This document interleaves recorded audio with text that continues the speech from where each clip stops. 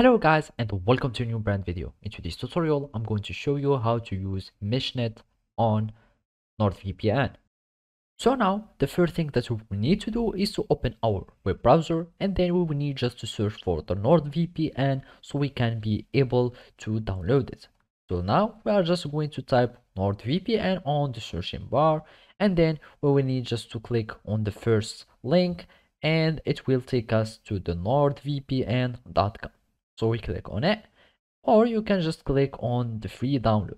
So basically, after that, we will need just to click on the download VPN, and then we are going to click on the download app. After that, it will start to be downloaded, and then we will need just to wait for the app to be downloaded so we can install it on our desktop.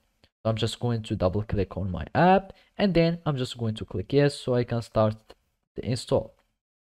I'm going just to click next, and now the VPN is starting to be downloaded.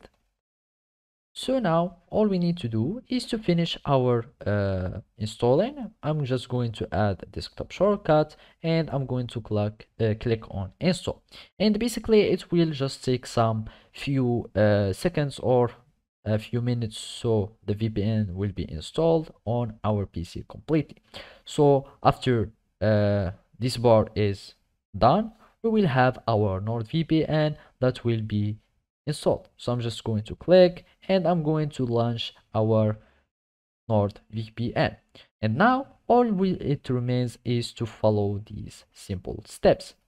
And basically now you will need just to log into your account, or you can just create a Nord account. So I'm just going to open our Google Chrome, and you can log into your account, and then it will redirect you to your account here on NordVPN.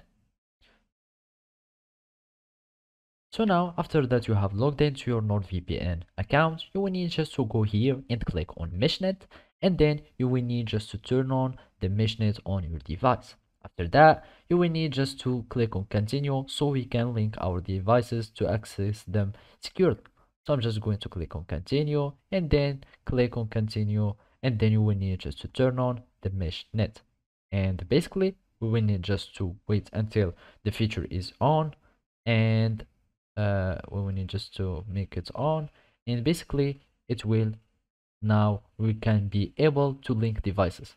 So basically, if you want to link devices, you will need just to send some invitations by clicking on link external devices, and then you will need just to add the email address of the device owner, and they will receive the invitation in their NordVPN app. So make sure that these persons have NordVPN, and then you can be able to allow receiving files so you can start having files or sharing files securely on the Meshnet. And also you can access the internet under another device IP address and routing on the internet. So basically this is how you can do it. Thank you for watching, and see you next time.